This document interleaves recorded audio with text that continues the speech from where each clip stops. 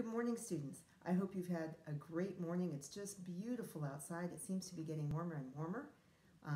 And here we are on the eve. The eve is like the night before spring break starts.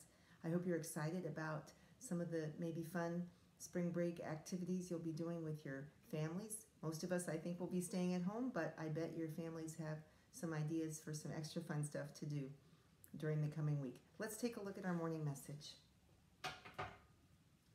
April 3rd, 2020. Dear students, we have been learning about George Washington.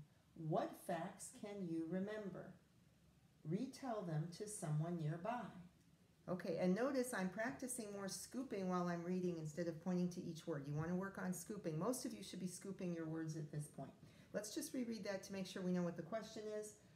We have been learning about George Washington, okay? What facts can you remember? Oh, there I've got another R-E, an R-E word, boom.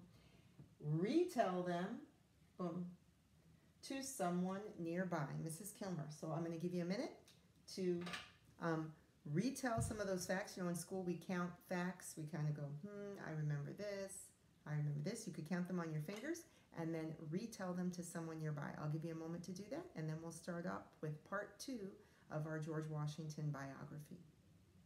Welcome back, students. We're going to get back to George Washington, first president of the United States. But remember, when we jump back into a chapter book, we want to usually just look back a little to remind ourselves what we've already been learning or reading about. So we read the first chapter, Just a Boy, about his childhood. We read chapter 2, A Soldier and a Farmer. We read chapter 3, The Fight for Freedom, right? That's when we started on the Revolutionary War.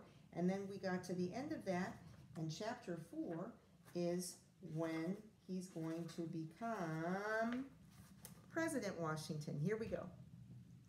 Chapter 4, President Washington.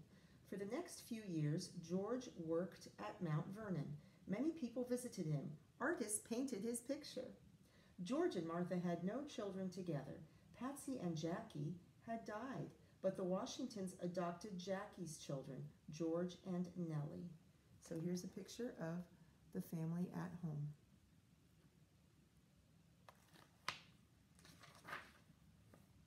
George loved being home, but the country needed a new government. So in 1787, he met with other leaders. They wrote the rules for the new government. We call these rules the Constitution.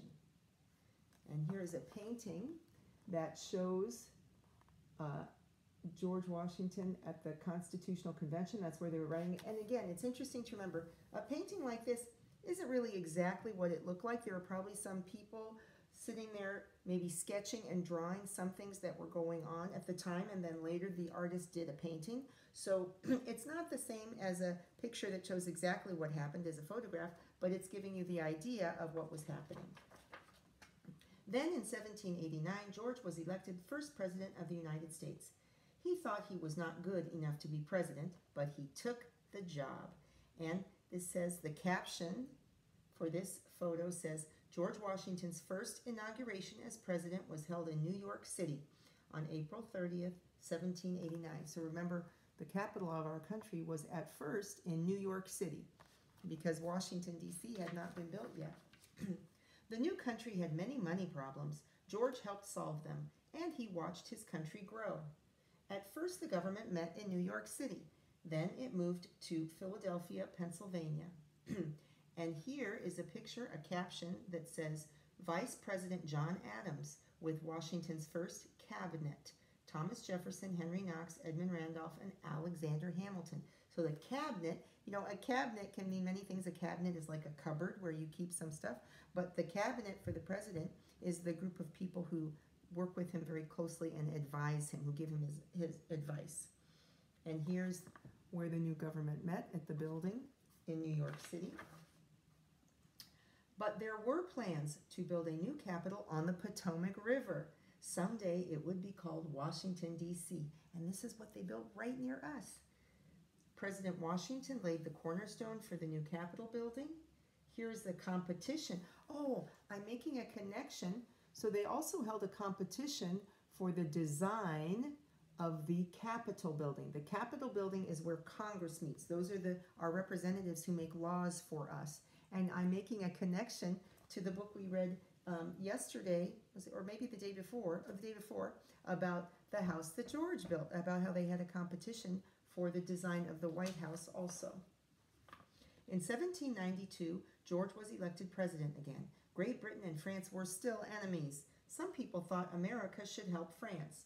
George said no. His country was too young. It was growing fast, but it needed peace. In 1797, George's term as president ended. People gave speeches and held parties to show how much they loved him. That made George feel good, but he was tired and ready to go home. And here is somebody from France coming to ask George Washington for help with their war against England. But George said no. And this is chapter 5, Home at Last. Back at Mount Vernon, George worked on his house and farm again. He was always trying to make them better. So these are just, I think, drawings from people's imagination about George on his farm, feeding a horse. They're with workers. They're walking with Martha.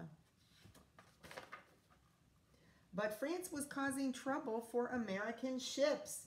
There might be a war, and the new president, John Adams, wanted George to lead the U.S. Army.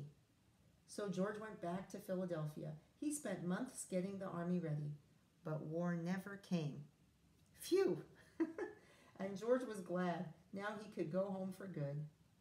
So there's a picture of John Adams. He was the second president, and I'm making a connection to the end of The House That George Built, that book where they had John Adams moving into the White House.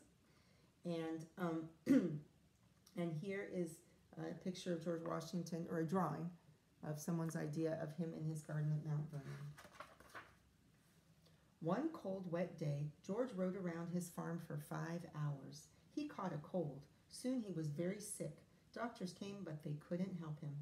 On December 14, 1799, George Washington died. When his soldier friend, Henry Lee, heard that George was dead, he said George was first in war, first in peace, and first in the hearts of his countrymen. Henry Lee was right. So here's a painting that was made at George Washington's deathbed.